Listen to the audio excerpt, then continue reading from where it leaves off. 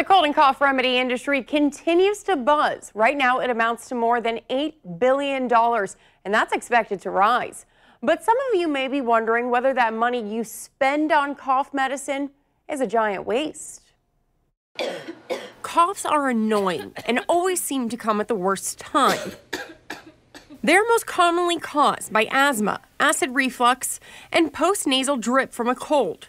If you're suffering from a cold, you probably load up on pills and syrups to try and suppress your cough.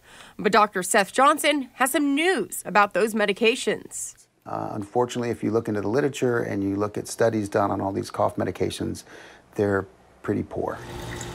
So what can you do? He says staying hydrated is essential, and steam from a warm shower can help. You can make your own steam bowl and add eucalyptus or rosemary, which may aid in decongestion. But Dr. Johnson still recommends the tried and true remedies. Cough drops can help from the saliva from swallowing, can help soothe the cough reflex a little bit. And honey. Honey is a very good cough suppressant.